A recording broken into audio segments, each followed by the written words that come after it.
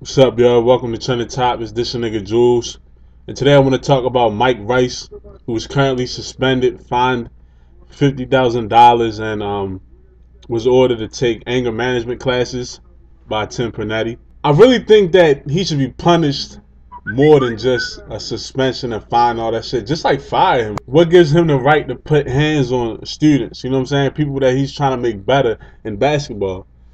I just don't understand that. Like, his tactics was crazy. He was throwing basketballs at people's heads from like point blank range and shit. You know what I'm saying? Calling people faggots and shit. Pushing people, grabbing them by the collar.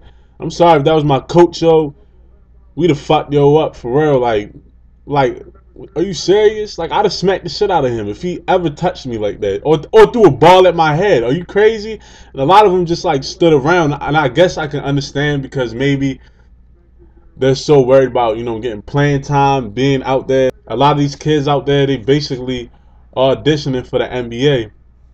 So you never know how he could have reacted to a player trying to, what I'm saying, like stand up for himself and shit. But I just think that he should have basically just got fired, Like, why would he just get suspended and, what I'm saying, had the chance to actually come back just because he took some anger management classes? You know what I'm saying? Like, I think that's stupid. And if you agree with me, man, leave a comment.